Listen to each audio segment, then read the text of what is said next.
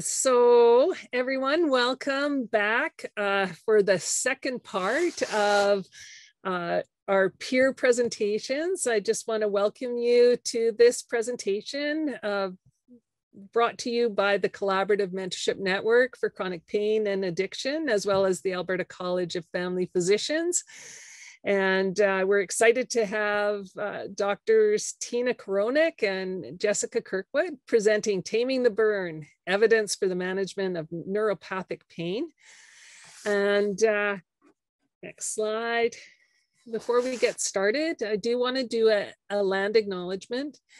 And we would like to recognize that we're webcasting from and to many different parts of Alberta today. The province of Alberta is located on Treaty 6, Treaty 7, and Treaty 8 territory, and is the traditional meeting ground and home for many Indigenous peoples.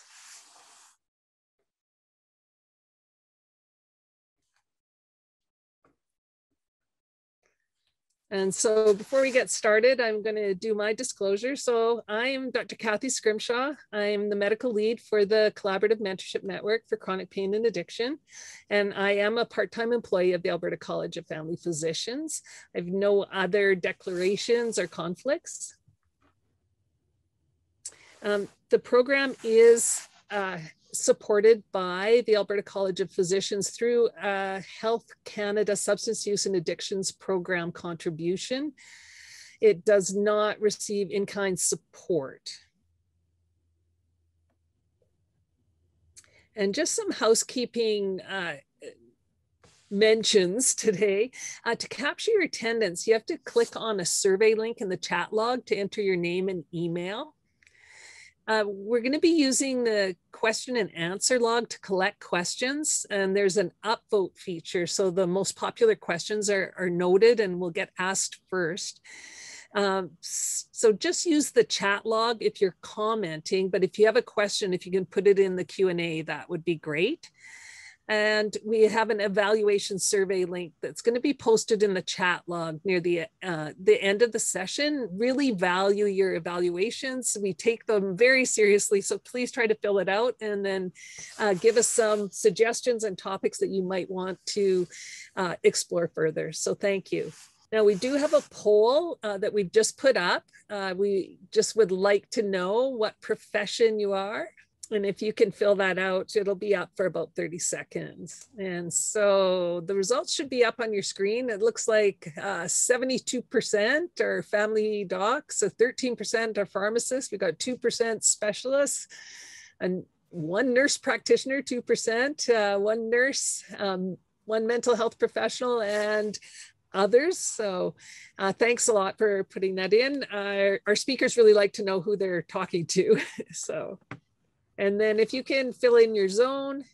So it looks like, yeah, our cities, it looks like Calgary and Edmonton, as usual, have the biggest attendance. And then the rest of the zones, thanks so much. That's super helpful as we do our planning, and I'll get started on the webinar. So with no further ado, we're gonna get our speakers, Jessica and Tina, to start. And I will mute. Thank you so much, Kathy. Jessica's going to share the screen here, and we're going to get started. So we're super excited to be here. Thanks everyone for showing up on a beautiful, somewhat beautiful Tuesday evening. Today we're going to talk about taming the burn. So evidence for the management of neuropathic pain. Last week we talked a little bit about evidence for low back pain. So this is kind of exciting. This is soon to be published data, but hasn't yet been published. So they're some of the first folks we're running through it with. So I'll start with myself. My name is Tina Korownyk. I'm a family physician, and I work at the Northeast Community Health Center. I also work at the University of Alberta with the peer team. I've received some funding from the Alberta College of Family Physicians and other provincial colleges, but no money from industry.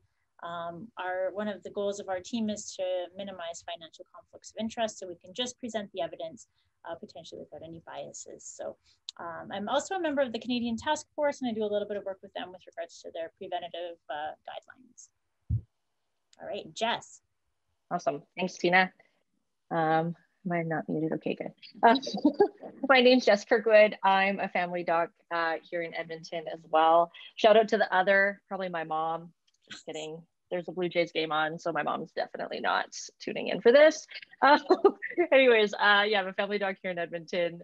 My clinical work is centered in a place called the Bowen Macaulay Health Center and mostly focuses on treating patients with substance use disorders, as well as people struggling with homelessness. And then my academic work, I've joined the peer team in September 2019, which was really exciting for me, and has been awesome.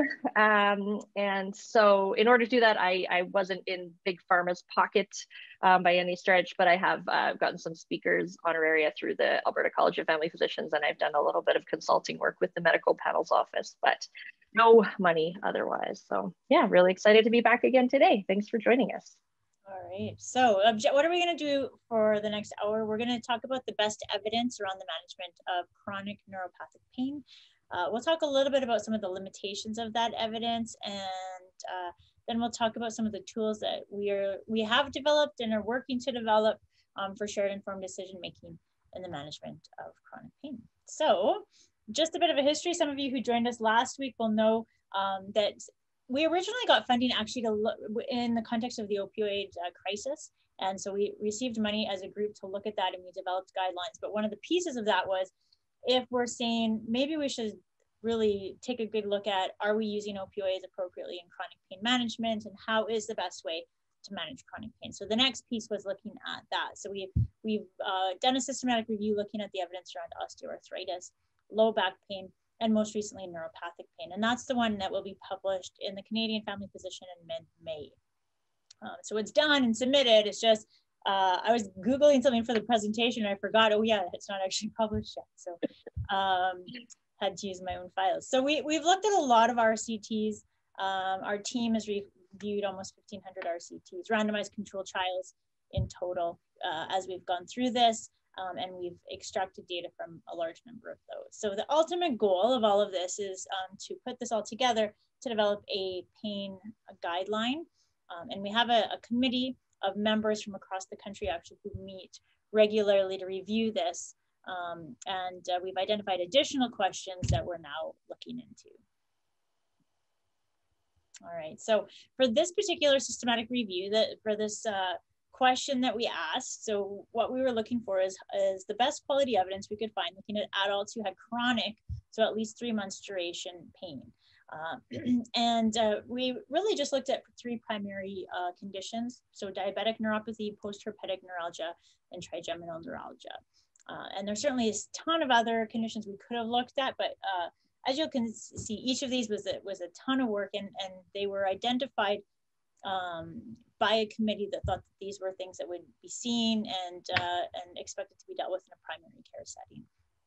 So interventions that we looked at were exercise, acupuncture, SNRIs, TCAs, some topical interventions, opioids, and anticonvulsants. And we excluded trials that looked at pregnant patients where the pain was just an acute issue, and also other specific conditions. So if it was HIV neuropathy or post-surgical, those ones we didn't look at. Yeah, and so just like we wanted our population that we looked at to mirror a typical family practice or primary care population, we also wanted to make sure that our outcomes were ones that mattered. And if you're familiar with Peer's work, you know that we're really focused on patient-oriented outcomes. We don't like focusing on things like lab values or things that aren't really going to matter to our patients. And so there's different ways to look at pain and just research in general. And so you could look for continuous outcomes, and typically those are measurements on a numeric scale, something like a visual analog scale, like you can see on the coffee mug. There's lots of funny ones to choose from. I really enjoyed finding that. That wasn't even the best one. But sometimes something like a continuous outcome can be difficult to summarize.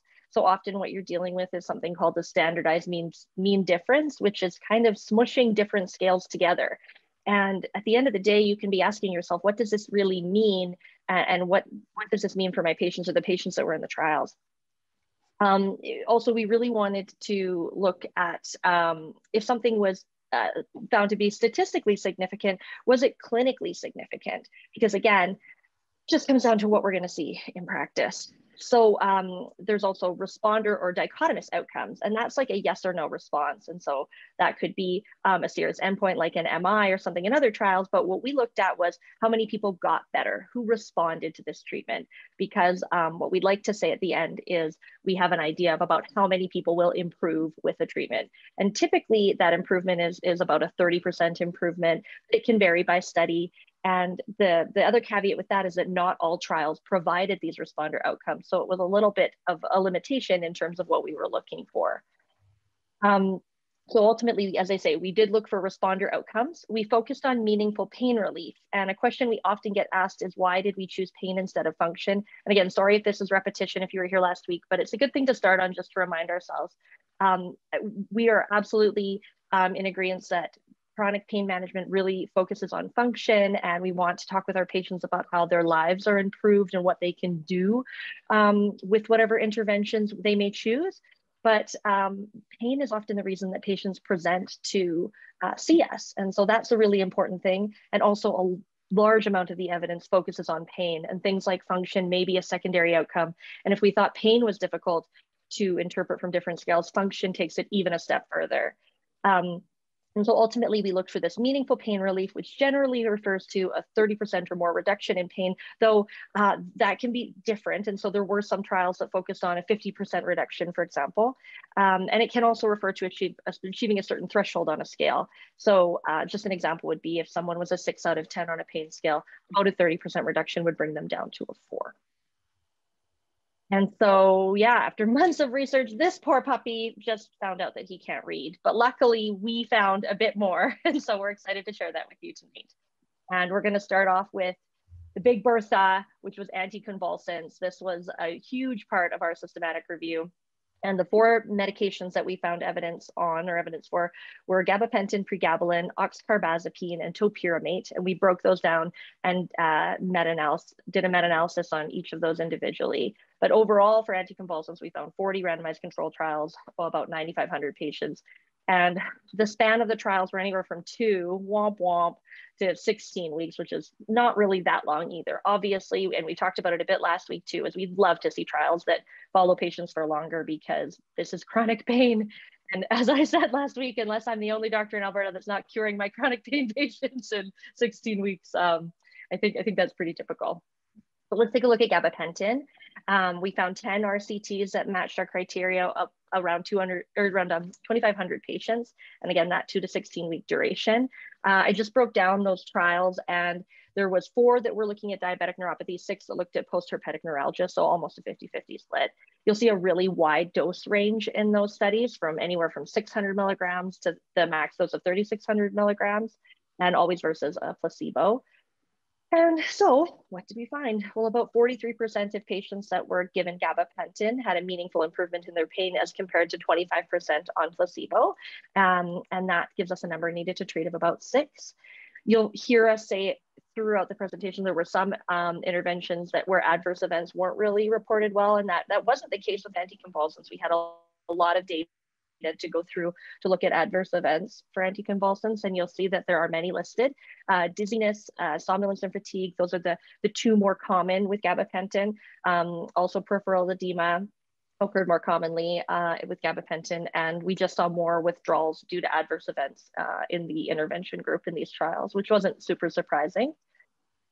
We also found a ton of RCTs for pregabalin, 27 in total, over 6,000 patients, similar time frame, and again, a really wide dosing range, anywhere from 150 milligrams to 600 milligrams, given as a daily dose and BID dosing. And so numbers somewhat similar, 48% of people that were given pregabalin found a meaningful improvement in pain versus 31% on placebo, with a number needed to treat of 7. And again, the most common adverse events that we saw in these trials was dizziness with a number needed to harm of about 8, somnolence with a number needed to harm of 10. And once again, more people were withdrawing due to adverse events in the intervention groups.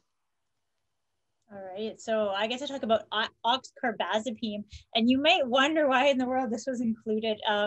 And actually some interesting discussions. Our peer team has members from across Canada, and so some members in different provinces said, no, we sometimes see this being used. And particularly because we were looking at trigeminal neuralgia, we were interested in carbamazepine, which we didn't find anything for, by the way, but oxcarbazepine was one of the ones that was included. So there was actually 3 randomized controlled trials looking at this, and the daily dose ranged from 600 to 1800 milligrams.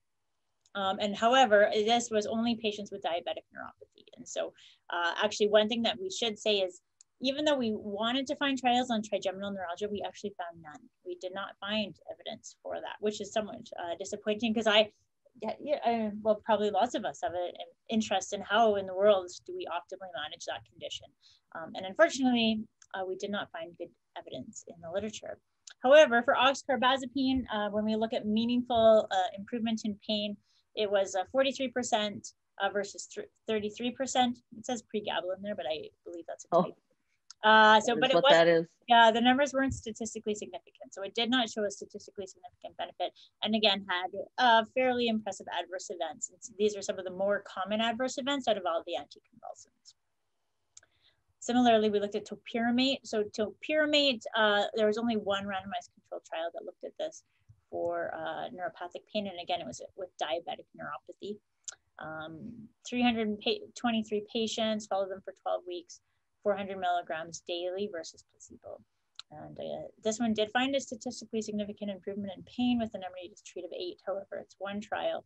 And a similar number of patients withdrew due to adverse events. So all of the anticonvulsants actually were industry funded. We did not find any publicly funded trials looking at these interventions, which would have been nice to find, but we didn't. Yeah, so we like to things into a bottom line for you. And so what we had said is if choosing anticonvulsant to treat neuropathic pain, that probably gabapentin or pregabalin are the best choices, with the number needed to treat of around 7. But to remember that adverse events are high. And the most common of those were dizziness and somnolence pretty consistently. We like to represent these findings in a visual format, and we use icon arrays to look at about 100 patients who would get better. And so the green guys and the yellow guys are the people that get better. The yellow guys are the placebo response, which we standardized across the board for all of our interventions because they were pretty similar, but also so it's easier to look at what may have a little bit more of an effect over placebo. So for some interventions, the standardized placebo may have been a bit higher, for some a little lower, but still around the same range. And yeah, so when we're discussing different options with our patients, you'll see later that we have a way to compare all of our treatments across the board. We did feel that there wasn't strong enough evidence to recommend topiramate with just that one RCT, and that it did appear that the occurrence of adverse events with oxcarbazepine seemed to outweigh the benefits. And then just in case you're wondering, we took this information from the pricing doc, which I'll give you guys, I'll show you where you can find that later on in the presentation. So this would be an average or a 90-day price on these medications. One-time dispensing interval is included in all those costs that are listed, but just to note that these are the dosing that that was used to reference the pricing, and so that might be a little bit different than what you may dose in your practice. So if you are really trying to decide and you aren't sure cost-wise, you can always just pick up the phone and phone the pharmacist, and they can estimate that for you. Yeah, awesome. All right, so let's talk about SNRIs. So we found 8 randomized controlled trials looking at these with almost 3,000 patients, primarily looking again at diabetic neuropathy. It just seems to be that is one of the more commonly studied types of neuropathic pain. Again, duration with the longest was 13 weeks, which we can just say is somewhat disappointing. It would be great to find trials that actually ran longer, since this is actually a chronic condition. And yeah, Jess, I haven't cured my patients either. So okay, good. It's not just me. So the majority of these trials again looked at duloxetine, and if you were, you know, when we look at OA, when we look at low back pain, like duloxetine keeps showing up. So the makers of duloxetine have run a lot of trials looking at this. There was one trial looking at venlafaxine and one at desvenlafaxine. Again, we found that the use of these did demonstrate a statistically significant improvement in pain with a number needed to treat of about 7. And so that number needed to treat is above and beyond placebo. So 40% of patients in the placebo group got better, and that was a bit higher in the treatment group here. So when we looked at the difference between agents, I mean, we didn't have a lot of data to pick from, but there was no significant difference. Again, these are all industry funded trials, and the benefit was all seen at 12 weeks or after. So one thing I will say about SNRIs is this has come up with our pain guideline committee. They have a lot of questions about practical experience with SNRIs and concerns about the fact that all of these trials are industry funded. It would be, in other data we've looked at, when we see trials that aren't industry funded, that benefit tends to be a little bit less. And so we've asked our committee actually to vote on sort of ranking of duloxetine. We started with osteoarthritis, and our committee is all over the place with regards to where they think it should be ranked based on some of the limitations in the data and the potential side effects that we see. So currently our team is looking at, we're trying to pull all trials that have been registered but never published to see if there's any sort of publication bias or something else that's going on there. So stay tuned. There will be more, I think, on this question, and we'll see. But it's fairly consistent with a lot of current guidelines that recommend it. So adverse events here, number needed to harm, you can see, so nausea, constipation, anorexia, diarrhea, vomiting, somnolence. So it does come with a fair number of adverse events. And the other thing that wasn't ever mentioned was that discontinuation. Would you ever discontinue it if you tried adverse events there too? Mm-hmm. All right, so bottom line is the evidence that we have suggests they can moderately decrease pain with an additional 1 in 7 over placebo. However, about 1 in 7 will experience some type of adverse event, including nausea or withdrawal. And so again, in this trial here, what you see is a fair number will benefit from placebo, a few additional will benefit from the treatment.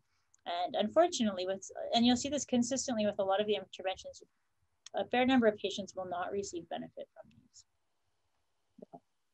Those mad red faces are consistent with my practice and chronic pain. I think when you say mad red faces. Oh, it's so challenging.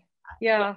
Now just to move on to my favorite intervention. Just kidding, by the way. As I mentioned, I practice inner city medicine and I see firsthand every day the harms of opioids. But we always look at them to say, just want to make sure, is this a viable option? And so we found 6 randomized controlled trials, about 1,149 patients and there was a combination of post-herpetic neuralgia and diabetic neuropathy.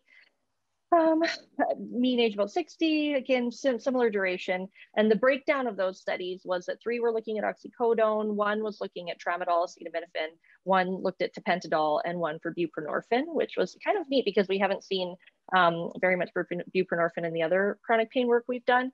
Interesting, though, I said that we see no morphine or extended release morphine, no hydromorphone products, which I know in Edmonton are very, very commonly prescribed. Obviously comparing to placebo. And so there was about 49% of the patients within the treatment arm had a meaningful pain relief versus 36% with placebo.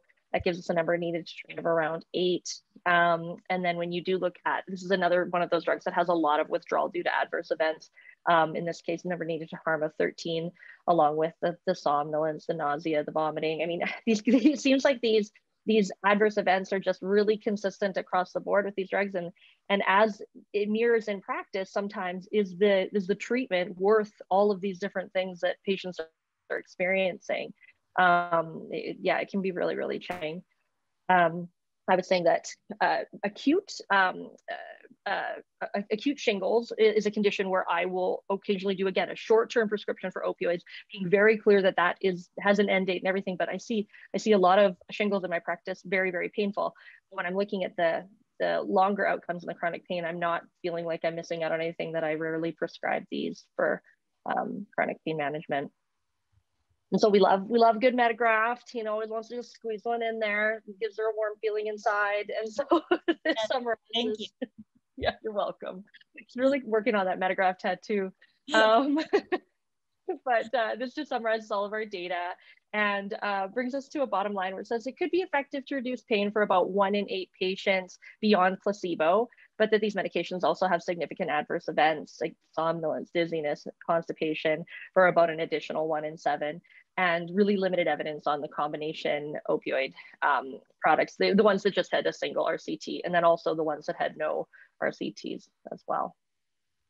Yeah. Absolutely. Okay, so TCAs, this was another one.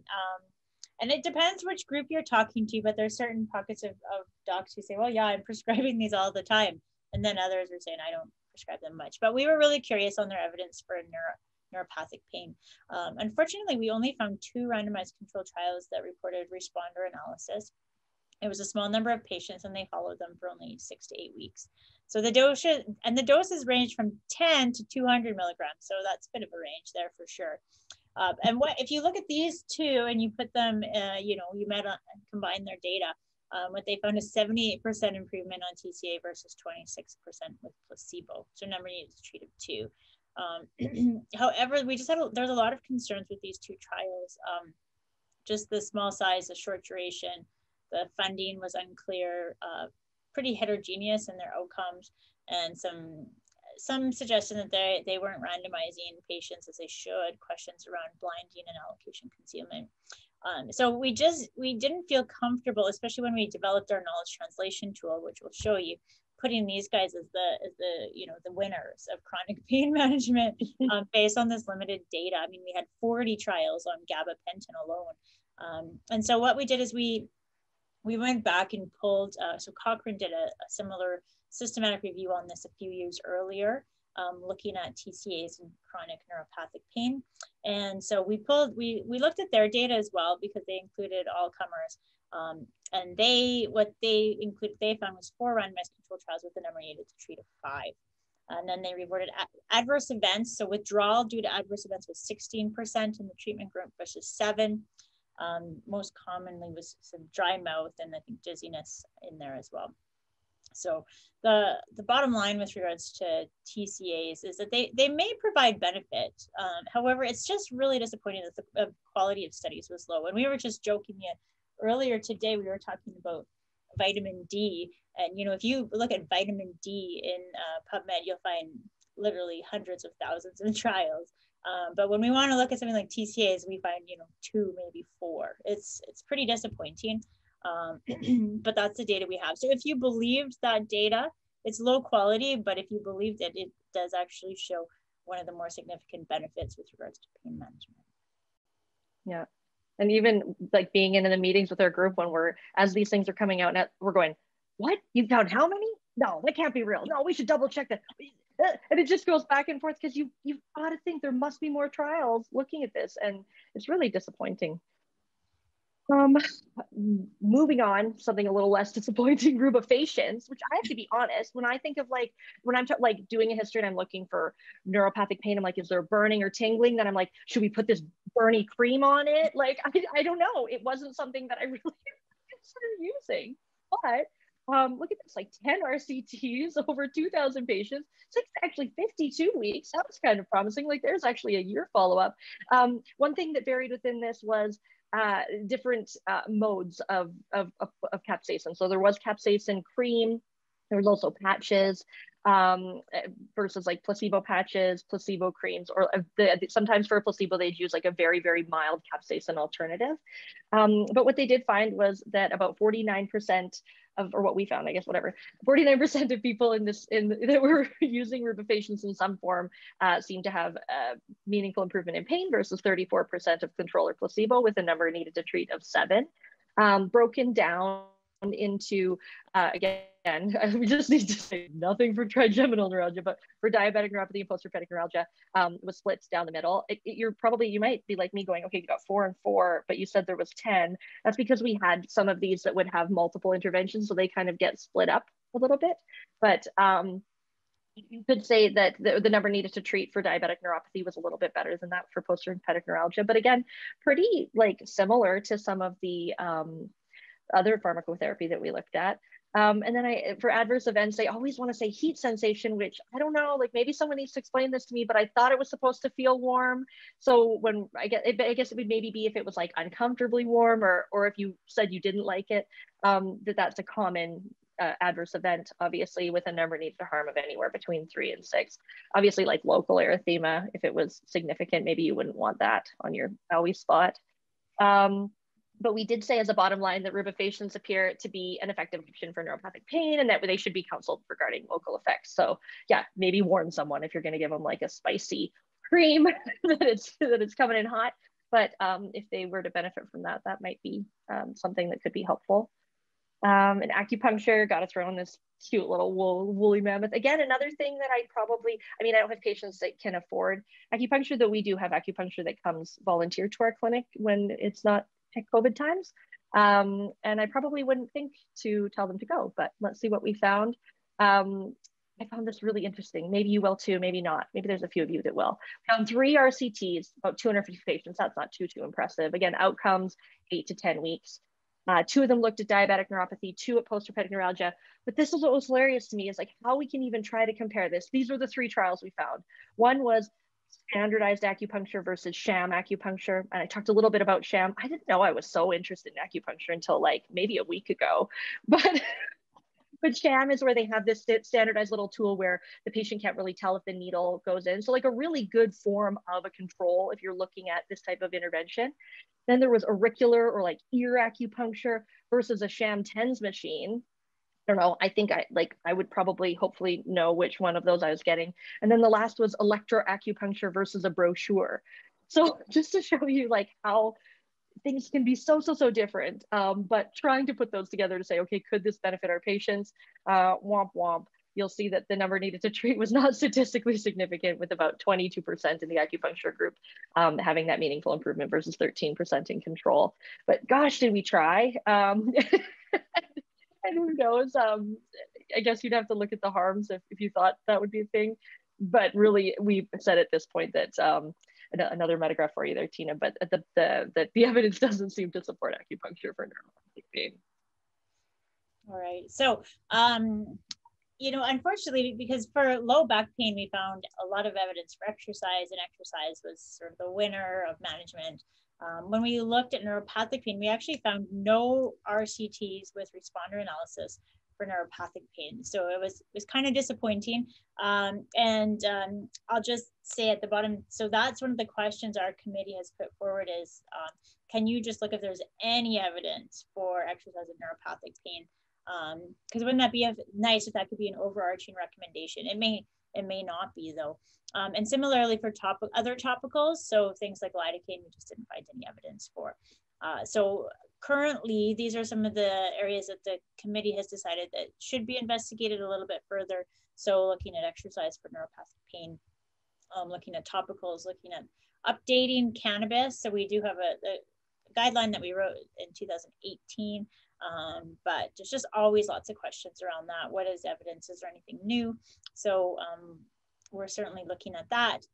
And TCAs, like I talked about, we have a little bit of evidence for it, but looking at in a more broad context. And also the evidence around TCAs for the other interventions like back pain, which we didn't find previously. And then similarly, counseling and other strategies or things that are still being investigated. So we'll have a bit more information when we do the guideline. All right, so this is, like Jess says, I love metagraphs and tables. So this just summarizes everything. It's a bit overwhelming, but a couple of things I like. So on the left-hand side, it just tells you all the interventions where we found some level of evidence, the certainty of evidence. So really anticonvulsants and SNRIs had the best quality of evidence that we could identify, even though it was all industry funded. Often industry does really good trials. They do large trials. They check all the right boxes. So if you're just looking from that point of view, they're reasonable. The number of RCTs that we identified, and then the event rates with how many responders. So this is just listing risk ratios and then calculated numbers needed to treat. So if we take that and then move to the next page. So this is sort of our simplified decision aid. Actually, one of my favorite things about this tool is it's really the title where it says how many people will have their pain meaningfully improved, which is about 30%. So it's just sort of setting the stage for patients, as in it's unlikely that we're going to cure this problem. And we're really just looking at, is there any way we can give you an improvement in the pain that you currently have? And so things, and again, it's tricky. This is probably the worst body of literature that we came across in all of the reviews that we did. And so we decided to sort of rank them by certainty of evidence. So the certainty of evidence moderate. So these two guys at the top have moderate level of evidence, and you can see the potential benefit. In the middle, the evidence is low, but it's the best that we have. And then at the bottom is the very low quality of evidence. But if you looked at ones that seem to have the best evidence, I mean, the best effect, TCAs would be it. So just a tool, and that's really the main ones we found when we looked at neuropathic pain. So trying to set the stage. And again, it's really impressive, I think, just how many patients benefit from placebo in those interventions. And so on the other side of that one pager is this piece of information where it was ranked by the committee: benefits likely exceed harms, benefits may not exceed harms, no evidence of benefit, harms may exceed benefits, and unclear. And so that's the initial approach to that. Like I said, our guideline committee will be looking at that, and some of those may change a bit as we round out the data a little bit, but it's a good start. And then it also gives you just evidence around withdrawals, because that's that risk benefit ratio. So adverse events, what are some of the adverse events that you may experience, and then cost, which we think would be super relevant to a lot of patients as well. And for prescribing comments, it's often related to, so for instance, pregabalin, we're just telling you what the doses were in the trials. So if we're basing our medicine practices off of best evidence, this is the evidence that we have. And these are the doses that were being used in those studies. So generally that's it, if we have any other small notes to add. Yeah, and then another way that we've taken this information and tried to turn it into a way to shared informed decision-making with your patients is through our pain calculator. That address there. This is what it looks like when you pull it up on your browser, and it also conforms to your phone, or as a almost like a mobile app that you could use with patients. Not an actual app, but a mobile app. So learned about what the difference between those was recently when I was searching for an app that I couldn't find. And I don't know what it looks like on a tablet, because if I had a tablet in my clinic, it would grow legs real fast. But yeah, check that out. And so, here, I guess I'll just go back really quick. So you'll see that it's split up into neuropathic pain, osteoarthritis pain, and back pain. And then if you go into each category, there's a drop-down menu that, again, compares all the treatments. Things that I like when I'm using this with patients is this is actually interactive. So I can say, where's your pain? And I can drag this little guy across the bar to where they say their pain is. Again, most of my patients are right up here at the 10. And then we can look at all of those things compared to one another, but we can also take a closer look at each intervention. So they say, oh, gabapentin, like, I want to know a little bit more about that. So then if you click on gabapentin, again, you can move around where their pain is on this scale here. Just another like a pie chart to kind of look at who's going to improve, who wouldn't, and then a bit of talk about harms. You can't scroll down, but there's a little bit more at the bottom.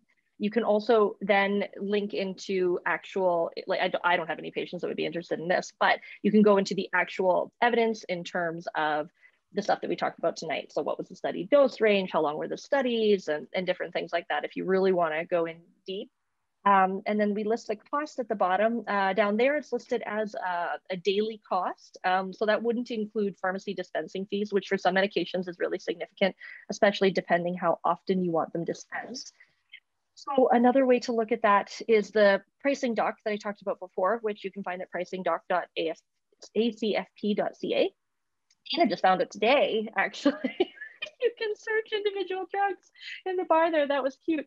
But yeah, you can look up classes, you can look up individual drugs, and you can find a 90-day price estimate that does include dispensing interval as well. And what I really like about this is it tells us if this is Alberta Blue Cross, if it's covered by Alberta Blue Cross, if it's covered by NIHB for our Indigenous patients. And that is really helpful because previously I was looking up on all these different places, which was just a bit more time consuming. So this is actually updated monthly, though it says 2020. And then once a year, they just kind of announce that it's updated. But yeah, you're not looking at old prices here. So that's really reassuring.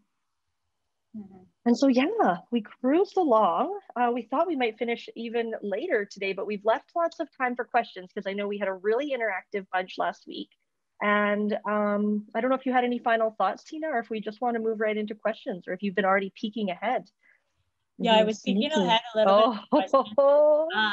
Yeah, the only thing I would say that is somewhat interesting, because we limited our data to responder analysis, you might say, oh, did you miss a ton of data? But actually the conclusions we came to when you look at other systematic reviews that have looked at scale changes are actually fairly consistent, which is somewhat reassuring, I would say. So a lot of the current reviews will say the same thing. So your pregabalin, your gabapentin, duloxetine are the ones that, based on the available evidence, consistently seem to show best level of evidence. Yeah, and Daphne, I just saw that you raised your hand, and this happened once last week. If you do have a question, I think we get you to type it because I have no idea how to unmute you or actually interact with you. But if maybe if you're having any issues, to pop it in the chat, or Carrie or Agatha could help out too. Yeah, okay, so we've got a few questions here about TCAs. Yeah, so I can start with that because I was just reviewing when I saw those questions. So, Tina's question, great name, by the way, but was about what was the age in the trials, and I thought she meant what was the age of the trials. So because I was like, yeah, exactly.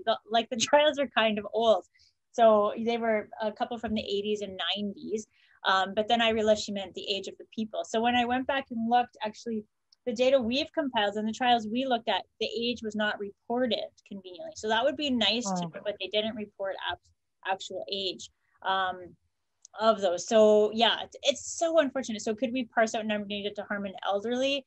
Not really. And then the second question was that, so for the TCA number needed to treat, was that specific to post-herpetic neuralgia or diabetic neuropathy? And I'll give you two kind of answers to that. So the two studies that we identified that give you a number needed to treat of 2, one was diabetic and one was post-herpetic, conveniently. In the Cochrane review, there was 4, and those 4 that we pulled those 4 out, and those, again, there was a couple that were post-herpetic. I think there was 2. Yeah. And then the diabetic, and then we also included a mixed neuralgia in that as well. Yeah. So yeah, a bit of a smattering there, though it would be certainly nice to see more volume for sure. Eleanor has a great question. In terms of in palliative care, we have success with methadone for neuropathic pain. Is there any evidence in chronic pain? Now, my understanding, did we include methadone when we searched for opioids, Tina? Do you recall? I know we obviously included buprenorphine because we found a trial for bup. Yeah, I can find out if we want to take a minute. Yeah, okay. Yeah, I'm not entirely sure. That's a good question. Yeah, I want to say that we didn't find trials with what we were looking for, but oh no, there's Drake again. Welcome back, Drake. You had such great thought-provoking commentary last time too, so I'm glad you're back. Okay, I'm gonna take 1 second to try to look into if we included methadone in our search. Tina, can you see the questions or no? Yeah, I'm just looking at, Actually, Tina, there's a question that got put in the chat, and I'll ask that. And also, it comes with the Drake's. If a patient has chronic neuropathic pain in addition to mental health disorders like depression, anxiety, would it be better to prescribe SNRIs, TCA, even though gabapentin, pregabalin evidence is better? And you know, it leads to that question that these patients are complex, and in the trials you're looking at, you know, do they eliminate people with, you know, other comorbidities, or how do you determine that? And so, and then we'll go on to Drake's after. You guys can read that. Yeah, that was yeah, part of the discussion with our guideline committee when we're thinking of SNRIs and TCAs. Because absolutely, and I think that's what we, in sort of as primary care practitioners, we do really well, is looking at kind of if you can get a couple of wins, maybe that's a reasonable intervention, and how much, right? And it's so complex how much of those mood symptoms are contributing to a worsening of the pain which is another question we had looked at answering, but we just had to draw the line somewhere, so that one isn't being included. But I would say absolutely. In certain cases where a patient may get a benefit, a twofer, that would be a very reasonable place to go first.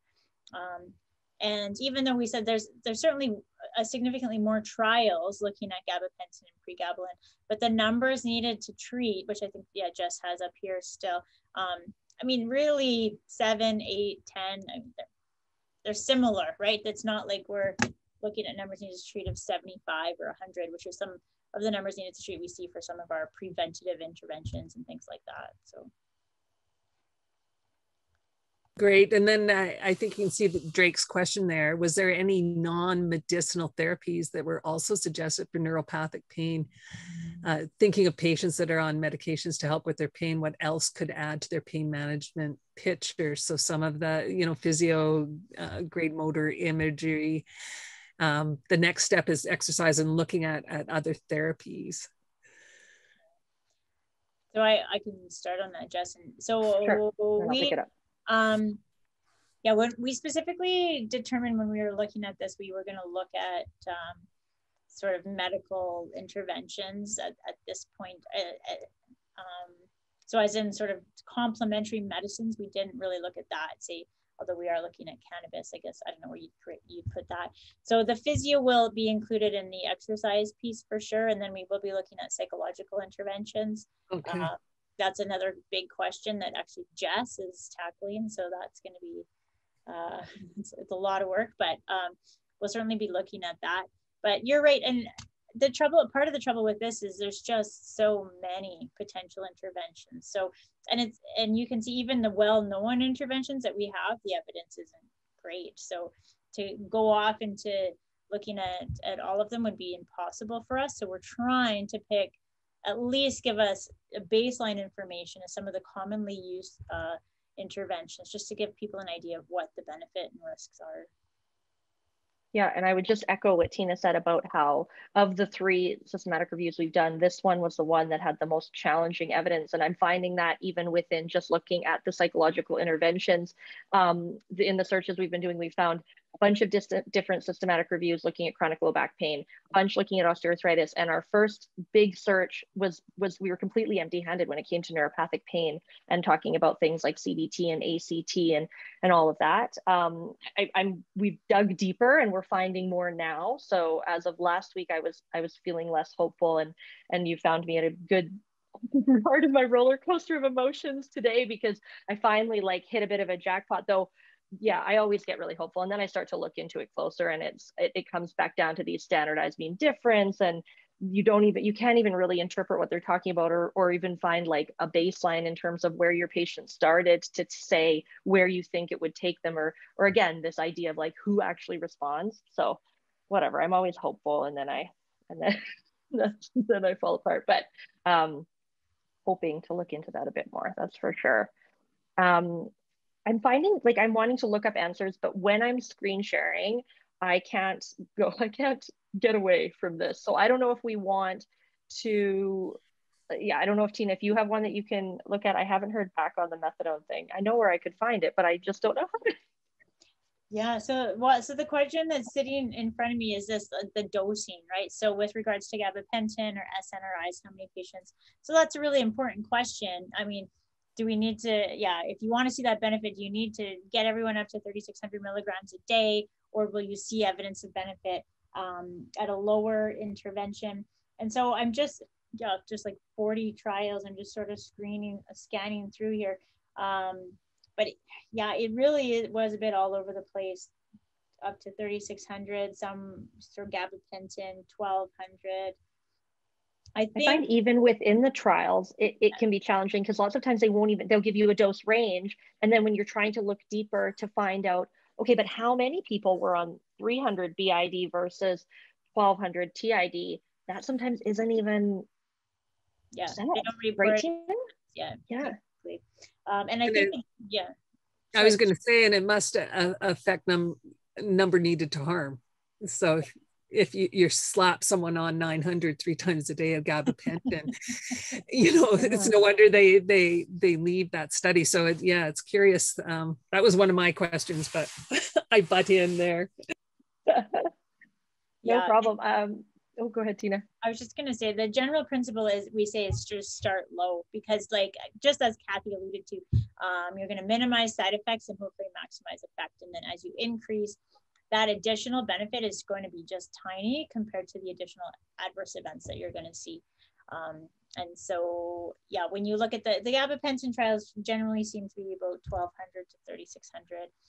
Interestingly, the TCA trials, I'll just say that one was amitriptyline 10, which is kind of my favorite dose, actually, just like a super low dose.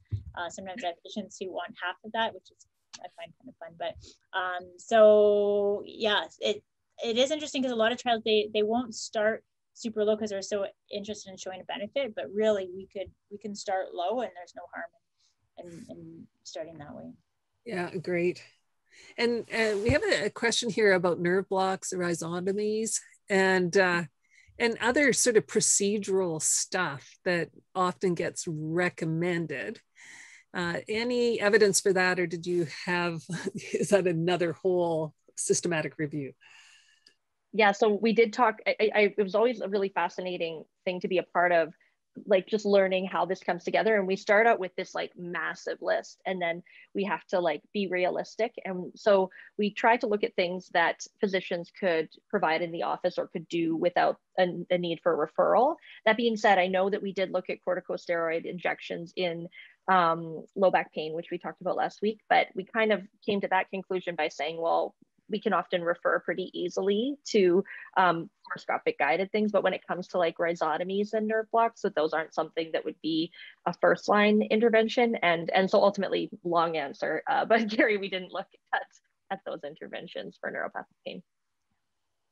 Okay, great. Any more questions? I have another question. Being a recently semi-retired doctor, how did we all get taught to use Tegretol for trigeminal neuralgia if there is no evidence for it? Or that blows me away. Is it the responder sort of lens that you were looking at? But how did all that happen? Yeah, it's a super good question. It may be, and so we didn't search beyond that. So like you have to think there's something, right? Because I even was looking that up again today, but yeah, the recommendations are that's what you should use. Even now as a suggestion, but where does that evidence come from? We haven't looked, so it must be just a different quality of evidence. I'm hoping. I hope we didn't just make that up, but there has to be something. But it's a very good question, and maybe something we will look into further, because yeah, it's pretty fascinating. We didn't find anything here. Yeah, it's interesting. And were there any primary care sort of pragmatic trials with real family doc patients that have multiple comorbidities? Did you run into that at all? Wouldn't that well, that's exactly what we would need. We do always, when we do our data extraction, we always check if they're where they're located, if they're located in primary care and specialty care. But I don't actually have that on hand. But I will say for any of the topics that I've reviewed, like by and large, the vast majority is in specialty care. And again, gosh, wouldn't it be nice if we had these pragmatic trials that reflected the patients that we see in our practice, right? Yeah, exactly. And so that's sort of a shout out to the pragmatic trial part of PEER and BedMed and some other things that I think as family docs and as community practitioners and, working in medical teams and or in medical homes and medical neighborhood, that sometimes we need to create our own evidence to find out what really works. And so just a shout out to the people that are doing that. And I know it's hard to do because we don't get a lot of funding for that, but really appreciate the time and answering all those questions and taking a look at the evidence.